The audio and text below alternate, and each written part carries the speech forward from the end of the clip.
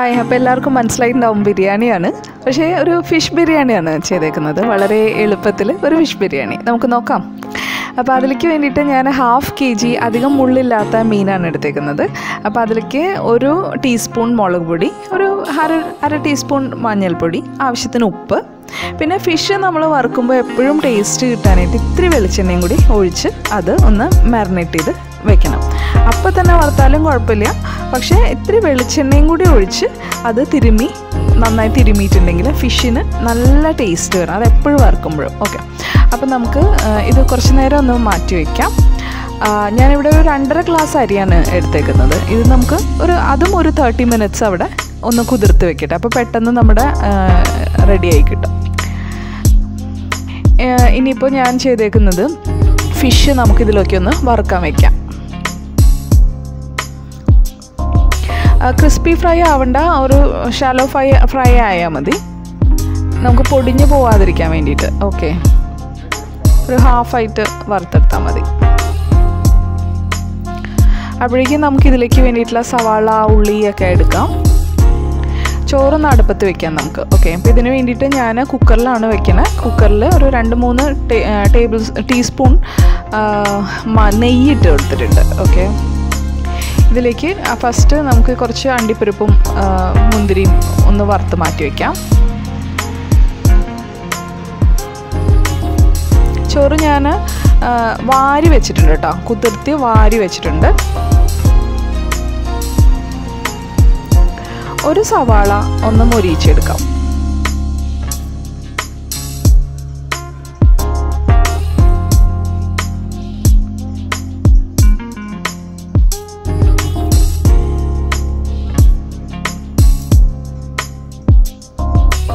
Fish നമുക്കൊന്ന് മറിച്ചിട്ട് കൊടുക്കാം. ഞാൻ പറഞ്ഞല്ലേ, ഒരു ഹാഫ് ഫ്രൈഡ് ആക്കിയിട്ടുള്ളൂ.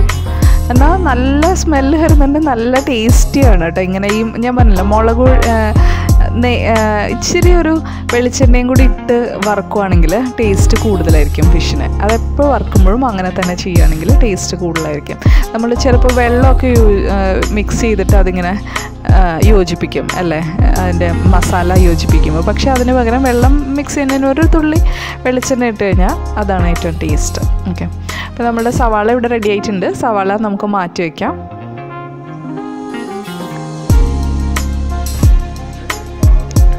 ഇനി ഇതിലേക്ക് ഞാൻ പട്ട, ഗ്രാമ്പൂ, ഏലക്ക, കുരുമുളക്. ഓക്കെ, ഇത് നമുക്ക് ചോറിന് വേണ്ടിയിട്ടാണ്, റൈസിന് വേണ്ടിയിട്ടാണ്. ഇതൊന്ന് ഒരു 2 മിനിറ്റ് ഒന്ന് സോട്ട് ചെയ്താൽ മതി, 1-2 മിനിറ്റ്.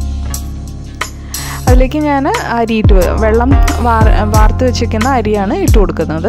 അരിയും ഒരു 2-3 മിനിറ്റോളം അരി ഇതിൽ കിടന്ന്, കുറച്ച് നെയ്യുണ്ട് അല്ലേ, അതിൽ കിടന്ന് ഒന്ന് സോട്ട് ചെയ്തെടുത്തു കഴിഞ്ഞാൽ, ഒന്ന് വഴറ്റിയെടുത്തു കഴിഞ്ഞാൽ ചോറ് പിടിക്കില്ല. ഓക്കെ, ഇനിയിപ്പോൾ 2.5 ഗ്ലാസ്സാണ് അരിയെങ്കിൽ കറക്റ്റ് അതിൻ്റെ ഡബിൾ വെള്ളമാണ് ഒഴിച്ചു കൊടുക്കുന്നത്. ഓക്കെ, കറക്റ്റ് ഡബിൾ വെള്ളം. നമ്മൾ 5 ഗ്ലാസ് ആണെങ്കിൽ 10 ഗ്ലാസ് വെള്ളം. ഓക്കെ, അപ്പോൾ കറക്റ്റായിരിക്കും, ഒട്ടും ചോറ് കുഴഞ്ഞും പോവില്ല. ഇങ്ങനെ ഒന്ന് ഒന്ന് സോട്ട് ചെയ്തെടുക്കണോണ്ട് ഒട്ടും കുഴഞ്ഞു പോവില്ല. ഇതിലേക്ക് ഞാനൊരു 1/2 നാരങ്ങ ഒഴിച്ചു കൊടുക്കുന്നുണ്ട്.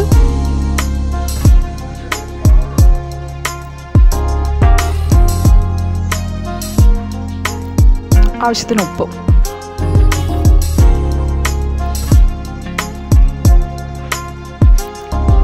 പിന്നെ ഒറ്റ വിസിൽ വന്നാൽ മതി കേട്ടോ. ഇപ്പം നമ്മുടെ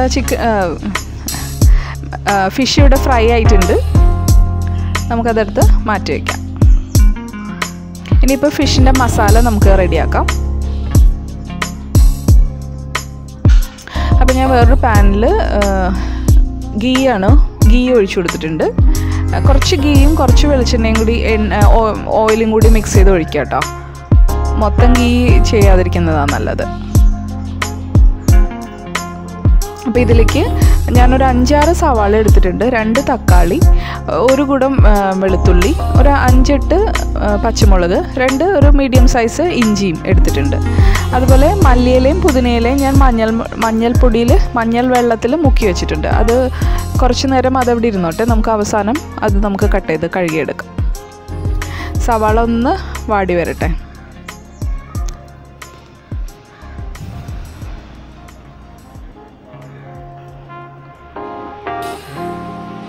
ഇപ്പോൾ നമുക്ക് സ്വിഗ്ഗിയും ഊബർ ഈറ്റ്സും കാര്യങ്ങളൊന്നും ഇല്ലാത്തതുകൊണ്ട് നമുക്ക് വീട്ടിൽ തന്നെ ഇതൊക്കെ ഉണ്ടാക്കേണ്ടി വരും അല്ലേ. അപ്പം നമ്മളിങ്ങനെ ഇടയ്ക്കിടയ്ക്ക് ഇങ്ങനെ ഒരു പാചക പരീക്ഷണങ്ങൾ ഒക്കെ.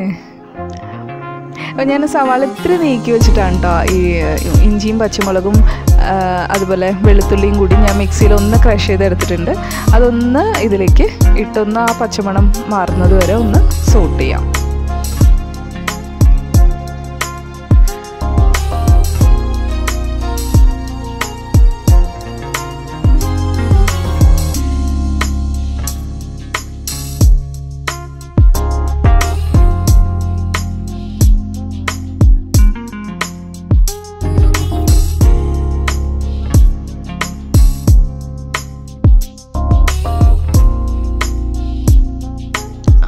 അപ്പോൾ ഇതാ നമ്മുടെ ചോറ് റെഡി ആയിട്ടുണ്ട് കേട്ടോ. ഒരു വിസിലേ കേട്ടിട്ടുള്ളൂ. അതുകൊണ്ട് ചോറ് നന്നായി കറക്റ്റായിട്ട് വെന്തിട്ടുണ്ട് കേട്ടോ. കറക്റ്റായിട്ട് വെന്തു. ഇതിപ്പോൾ ശരിക്കും പറഞ്ഞാൽ ഒരു 70% വേവ് അതിൻ്റെ ആവശ്യമുള്ളൂ കേട്ടോ. ഇനി നമുക്കൊന്ന് ഇടുന്നുണ്ട്. ഇനിയിപ്പോൾ ഇതിലേക്ക് ഞാൻ ഒരു ഒന്നര ടീസ്പൂൺ ഗരം മസാലപ്പൊടിയാണ് ഇട്ട് കൊടുത്തിരിക്കുന്നത്. 1.5 ടീസ്പൂൺ.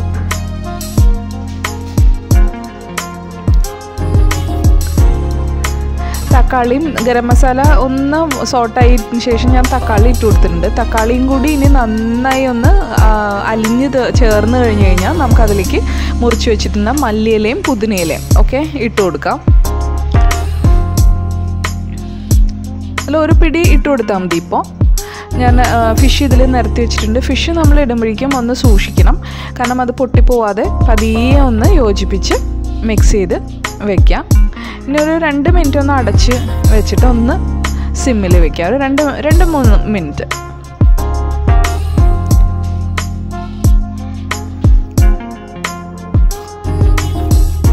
ഇനിയിപ്പോൾ ഞാനത് ദം ചെയ്യാൻ പോവാണ്. ദം ചെയ്യാനായിട്ട് നമ്മൾ വേറൊരു പാൻ എടുത്ത് വെച്ചിട്ടുണ്ട്.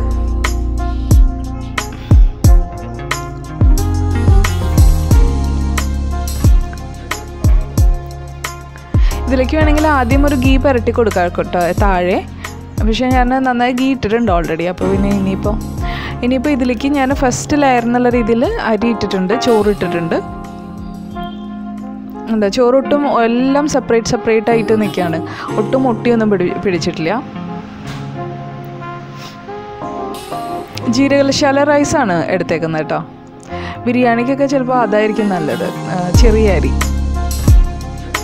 നമുക്ക് ഒരു ലെയർ കഴിഞ്ഞ് കഴിഞ്ഞാൽ നമുക്ക് പതിയെ ആ ഫിഷ് ഒന്ന് നിരത്തി വെച്ച് കൊടുക്കാം. അപ്പോൾ എല്ലാവരും ചെയ്ത് നോക്കണം കേട്ടോ. വളരെ എളുപ്പത്തിൽ നമുക്ക് അധികം മുള്ളില്ലാത്ത ഏത് മീനാണെങ്കിലും നമുക്ക് ഇങ്ങനെ ചെയ്ത് നോക്കാം. ജസ്റ്റ് നമ്മൾ ചോറും കറികളും വയ്ക്കുന്ന അതേ രീതിയിൽ തന്നെ അത്രയും സമയം തന്നെ എടുക്കുള്ളൂ. ഇത് നമ്മൾക്ക് ഒറ്റ പരിപാടിയല്ലേ ഉള്ളൂ. ഈസി അല്ലേ.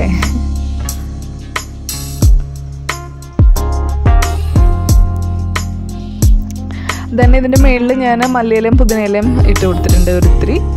ദെൻ ഒരിത്തിരി ഗരം മസാലയും കൂടി ആഡ് ചെയ്ത് കൊടുക്കുന്നുണ്ട്. ഒരു ചെറുതായിട്ടൊന്ന് സ്പ്രെഡ് ചെയ്ത് കൊടുത്തിട്ടുണ്ട്, ആ മസാലയുടെ രുചി കിട്ടാൻ വേണ്ടിയിട്ട്. മണവും ബിരിയാണി ആകുമ്പോഴേക്കും ആ മസാലയുടെ മണം വേണമല്ലോ. ഓക്കെ,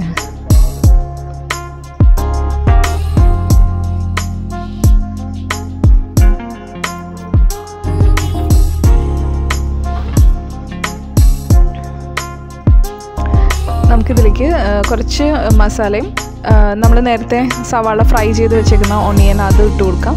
അതുപോലെ കശുവണ്ടിയും മുന്തിരിയും, കിസ്മിസല്ല കേട്ടോ, മുന്തിരിയാണ് കേട്ടോ കിട്ടിയേക്കുന്നത്. ബ്ലാക്ക് മുന്തിരിയാണ് കിട്ടിയേക്കുന്നത്. അപ്പോൾ അതും കൂടി നമുക്ക് ഇട്ട് കൊടുക്കാം. നെയ്യും കൂടി ഇട്ട് കൊടുത്തിട്ടുണ്ട് കേട്ടോ മുകളിൽ. ഞാൻ ഒരു 5 മിനിറ്റ് ഞാൻ ഇവിടെ വളരെ സിമ്മിൽ വയ്ക്കുന്നുണ്ട്. നമുക്ക് വേണമെങ്കിൽ ദം ചെയ്യണമെങ്കിൽ താഴെ ഒരു പഴയ പാത്രം ഇട്ടിട്ട് അതിൻ്റെ മുകളിൽ വെച്ചിട്ട് നമുക്ക് വേണമെങ്കിൽ 10-15 മിനിറ്റ് വേണമെങ്കിൽ ചെയ്യാം. പക്ഷേ ഓൾറെഡി ഇവിടെ ചോറ് നന്നായി വെന്തിട്ടുണ്ട്. അപ്പോൾ പിന്നെ അതുകൊണ്ട് ഞാൻ അധികം നേരം ഇനി ദം ചെയ്തില്ല. അപ്പോൾ നമുക്ക് വളരെ ഈസി അല്ലേ. നമ്മൾ വീട്ടിൽ സാധാരണ ചോറും കറികളും വയ്ക്കുന്നത് പോലെ തന്നെ ഒരു ഫിഷ് ബിരിയാണി, ഇടയ്ക്കൊരു വെറൈറ്റി അല്ലേ. അപ്പോൾ എല്ലാവർക്കും ഇഷ്ടമായി എന്ന് വിചാരിക്കുന്നു. അപ്പോൾ എല്ലാവരും ചെയ്ത് നോക്കണം, അഭിപ്രായം പറയണം. ഷെയർ ചെയ്യണം, ലൈക്ക് ചെയ്യണം, സബ്സ്ക്രൈബ് ചെയ്യണം, കമൻറ്റ് ചെയ്യണം, സപ്പോർട്ട് ചെയ്യണം, അതുപോലെ ബെൽ ബട്ടണും പ്രസ് ചെയ്യണം. അപ്പോൾ നെക്സ്റ്റ് വീഡിയോ വരുന്നത് വരെ ബൈ. Thank you.